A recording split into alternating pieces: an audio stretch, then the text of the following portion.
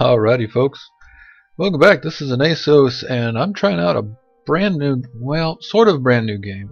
Just released game. This is called Scrolls, and of course it's from Mojang, the creators of Minecraft. I say it's brand new because it was just released, but it's actually been in beta and alpha before that, and a lot of testing phases for like a year or something, I guess. At any rate, I have never tried games like this before, and I was interested enough. There is a free download. I'll put a link on the description of this video. You just have to create a Mojang account if you don't already have one, and if you have a Minecraft account, then you already have one. And you can download it for free. If you download the free version, I think Ranked Match and Judgment are grayed out. You can't do those, and there's a couple of other things you can't do, but you can do quite a bit. Get started, check it out, see what you think. So this is a card game. Well, it's sort of card game and sort of board game mixed together, and I'm going to jump into an arena or into a skirmish here in just a second and show you. But here's where you can build your deck. Right now I just have the starter deck. I haven't purchased any other stuff yet.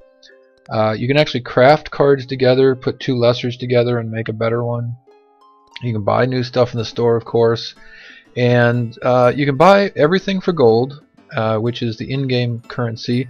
You can also buy shards, and if you buy shards with real money, then you can use shards to purchase some of this stuff too. So for instance, let's see, the Just For You section, people keep saying you should kind of keep up with that. So I can buy this Knight Scholar for 1,000 gold or 120 shards, but I haven't purchased anything yet. So anyway, enough about the overall game and GUI and stuff. Okay, I've been through all the tutorial stuff, so I got the basics. I kind of get what the game's about. I'm going to jump into a skirmish. This is just an easy game against an AI player for now, and I'm going to go through it in a bit of detail and assume that you guys watching this video are not familiar with the game.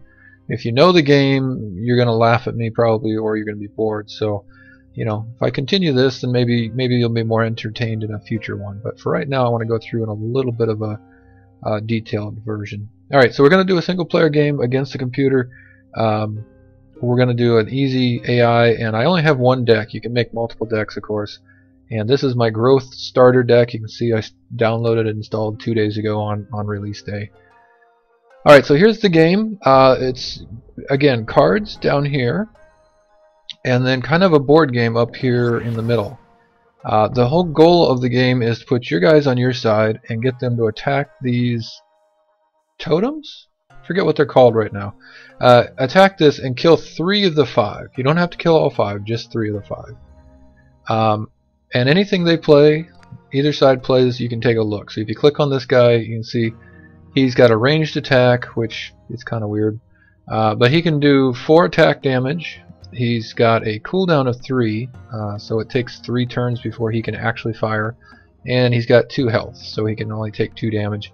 Oh, and up here he only costs 1 resource point to put down. So he's a very cheap unit, but pretty good. 432. 3 is pretty long, but at any rate. So starting off, we can either keep this hand, or we can go and redraw the hand if we don't like the way we started. And against the AI, you have an infinite amount of time. So like I said, I'm going to do a fair amount of talking, especially just to get started here.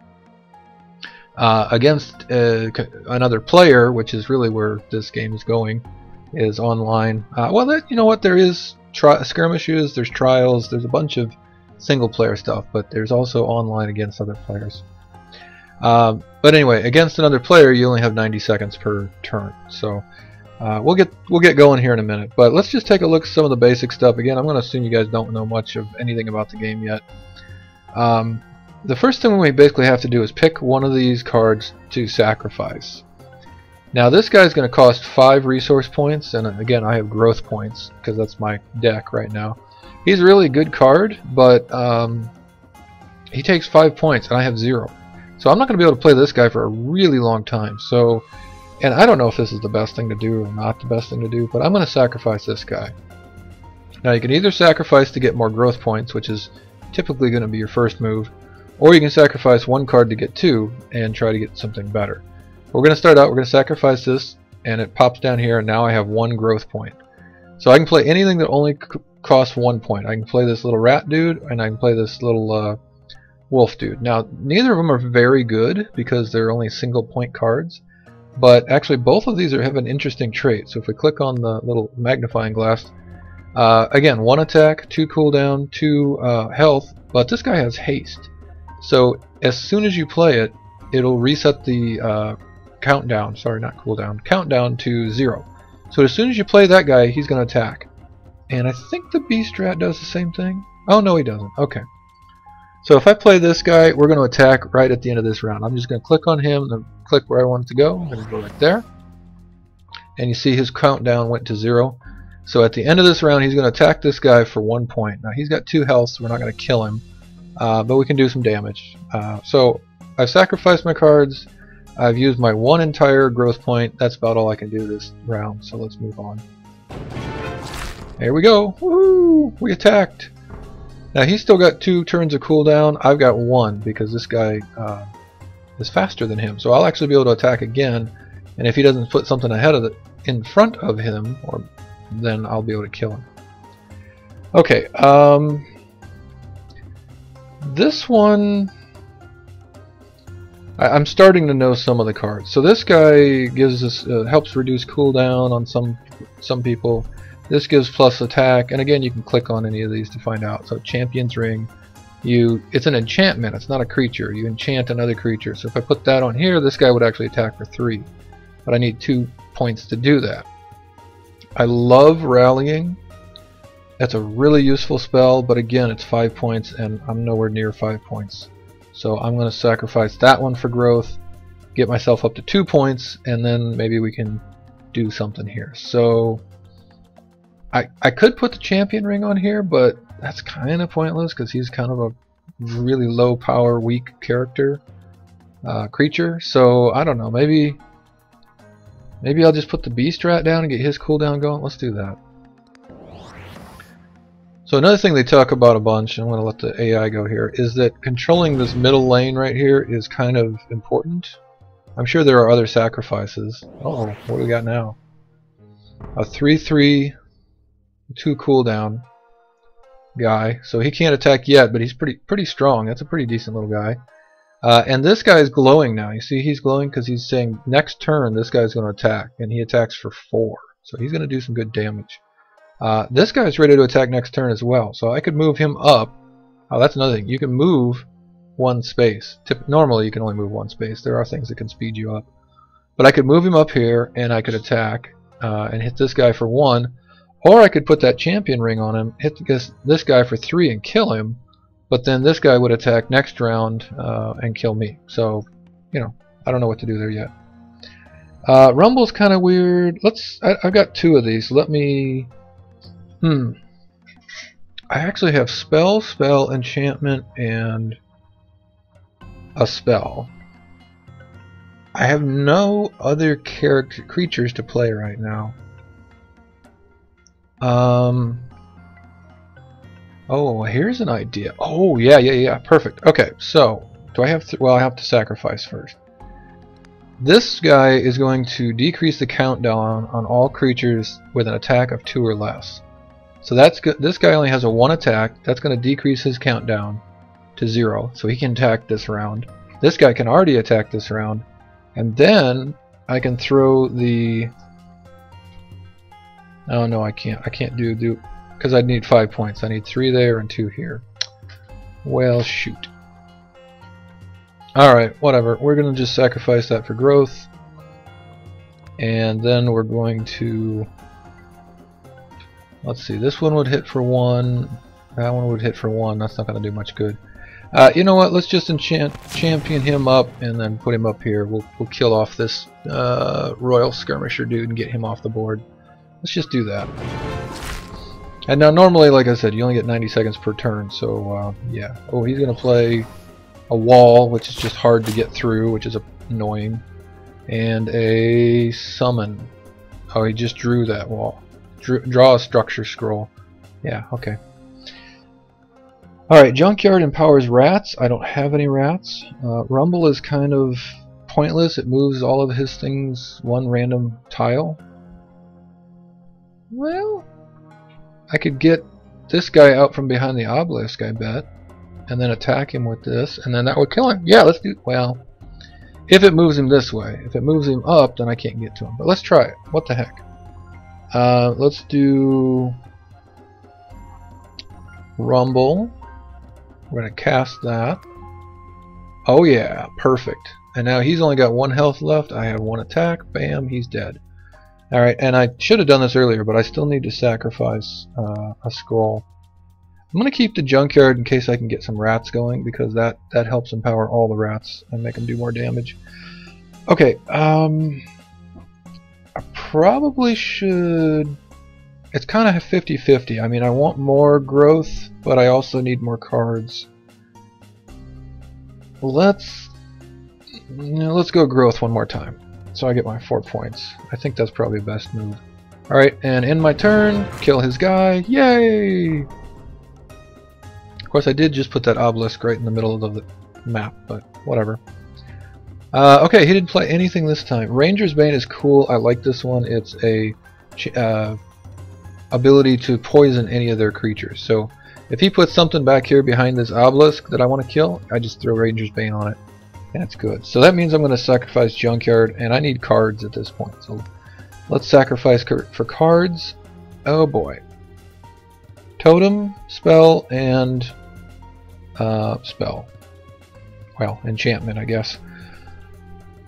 I can play the totem right now because I've got 4 points, but and this totem is good. It just gives me +1 attack on all creatures, which is great. But I have nowhere to hide it, so he could. Well, okay, I can put it behind here. All right. Let's put that behind my 1 lonesome rat. And this guy's only got 2 health, so he's pretty easy to kill, and so is that. Now you can see this guy does 2 damage instead of 1. So we're getting there. We're getting there. Let's go. Okay, so he's just gathering stuff. He hasn't played anything yet. Oh, Brother the Wolf. We're definitely going to play that one. This guy can summon Ragged Wolf.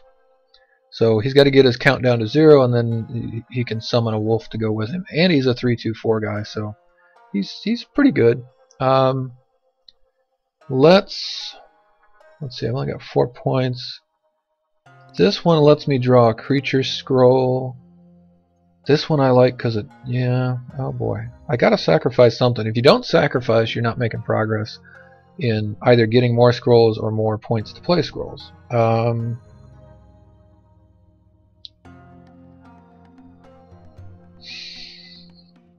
Alright, let me sacrifice that for growth.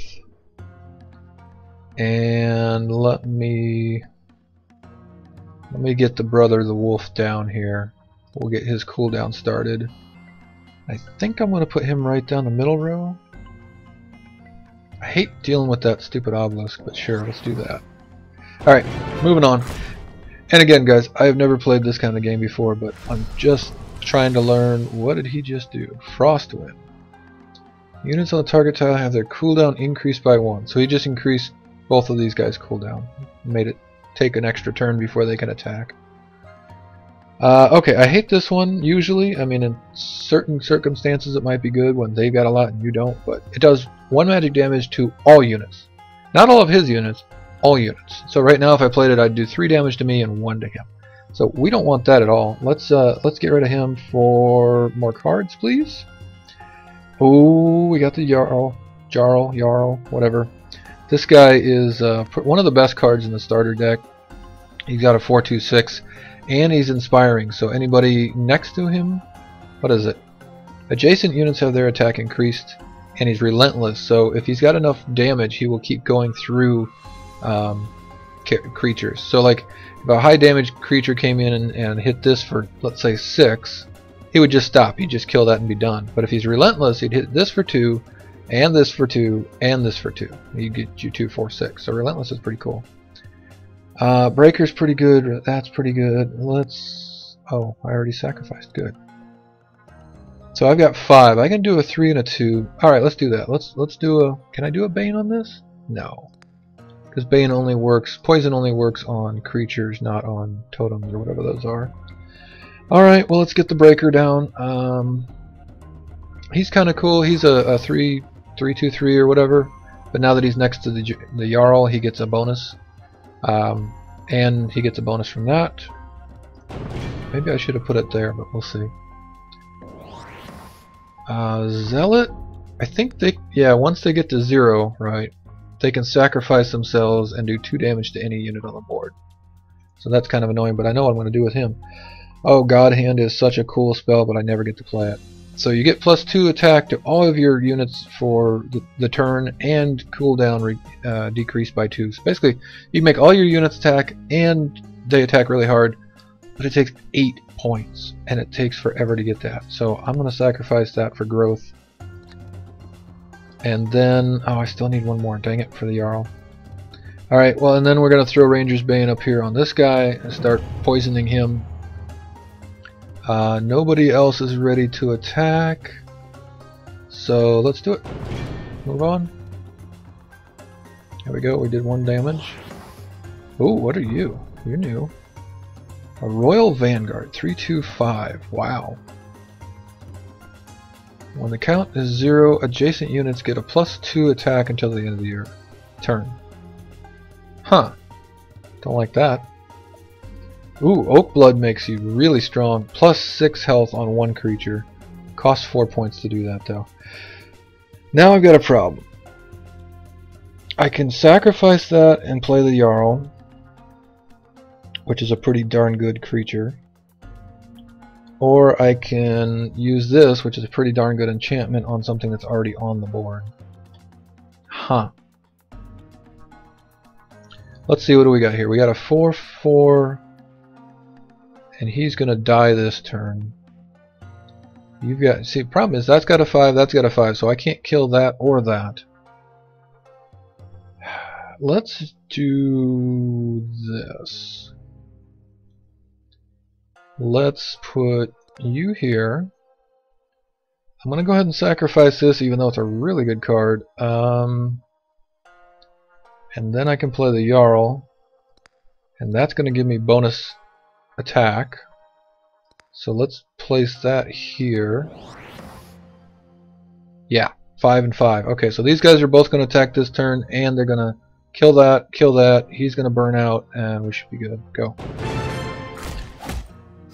Kill that, burn out. Yes. Yay! I'm beating an easy AI player. I am so awesome. And then he plays 2 pretty good cards. Well, there's that. What do we got? We got a infantryman, +1 health, and a relentless skirmisher. Interesting. This guy, you know, he's not bad. You get a bonus growth point from him. I mean, actually, he's a crummy creature, but you get a bonus growth point. But I need cards, something fierce. So, what do we got? Sister of the Bear and a Junkyard. Alright, so Sister of the Bear is fine. That's just like a fairly strong, decent unit. And the Junkyard, that's fine. So let's just back this guy up. We're going to put the Sister of the Bear up front because she's got a better defense value. And we'll throw the Junkyard down just because we can. Let's just throw it way down here. And next turn. Come on, AI, what you got going on? Really? Royal Vanguard. That's not a bad. Oh, you guys are both going to attack next turn if you live. I may have screwed up. Oh no, well, dang it. Let's see what we can do. I got 4 guys that are about to attack, and I've got a Great Wolf. Or I can sacrifice that. I need to kill, again, we got to kill these totems is the whole point, but keeping ahead of them on creatures is also a good idea. So this guy's going to attack for 9. If I move him back, he's going to lose a point. That's going to be okay. Here's what I want to do. I want to move you back, and then I can move either a 3 or a 5 up there. So you're going to attack for 4. A 3 would be plenty. This guy will hit that for 5, and then this guy will hit you, and we should be good. Let's do that and that. Now, do I want the Great Wolf? I like the Great Wolf. He's a good card. He's relentless, and if you have other wolves, you get +1 attack on this guy. I don't have any other wolves. Let's get cards. See what else we can get. And I guess I should be doing that first to see what I get before I move stuff around, but whatever. Sister of the Fox, what do these do? Yeah, I get an extra scroll when I play these. So let me just play them right here. We'll just pop them both right up there. Give me a new scroll.